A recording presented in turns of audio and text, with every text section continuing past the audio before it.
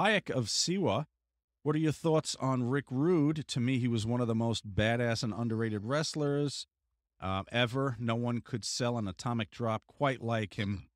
Thank you to both you and Sean giving us the most touching episode on Scott Hall. Bad guy is smiling down upon you. Rude was my first mentor of prominence, of somebody that was fucking over. And I remember the first time Rude came in to WCW, and it was like Sting's birthday party. I know we were in Milwaukee. And it was like after a pay-per-view, and Rude came in the back door and basically fucking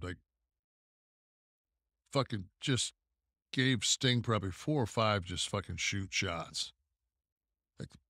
Like most like fucking he had the mouth was going, he had a fucking goose egg on the eye.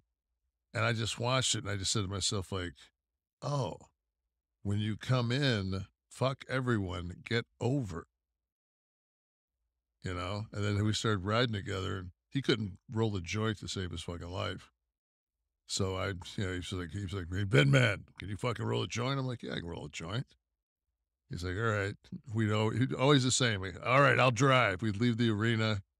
His gimmicks would kick in fucking 7 miles down the road. He'd pull over, take the wheel, big man. I was going to say, he was doing plenty more than the joint. So yeah, but I remember one time we were driving and I light a joint.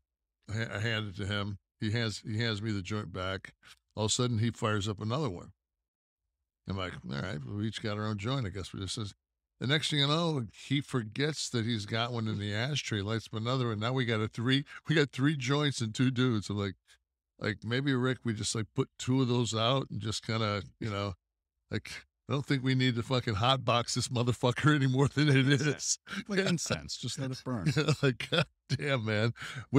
My wife, I always kind of protected her and didn't bring her around the business. And we went out to dinner with Rick and his wife, Michelle. And we go out and, the ladies are talking and me and Rick belly up to the bar and we're fucking pounding some fucking drinks. And we get to the table and, before the food even came, man, Rick was just fucking like. Doing the Kerry Von Erich deal? Gone. Just fucking gone. And my wife was just like, that was like the first thing. And I told my wife, like, you don't want to be around the pirate ship too much. I said, and we came home that night and she was in the car. She was just like, holy fuck. And then you're like, see, I told you those guys. Fast forward to fucking 1997 and I'm at the fucking Diamondbacks game behind home plate and fucking parking where the fucking players park. Game's over. Guys asking my wife, can you wake him up so I can sweep around him? So, oh well.